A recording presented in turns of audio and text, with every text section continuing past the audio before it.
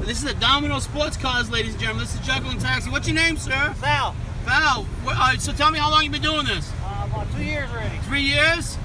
Are you going to go to Uber instead?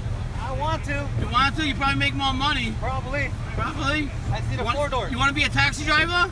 I need a 4-door car though. 4-door car? Oh, okay. But yeah, but you've got a sports car. It's fucking awesome. It's Frankfurt Pizza. It's Domino's Pizza, guys, if you can't see the sign because it's so bright. That's like, what kind of car is that? Toyota Celica. Celica? Are you going to trade it in for a Lamborghini and deliver pizza?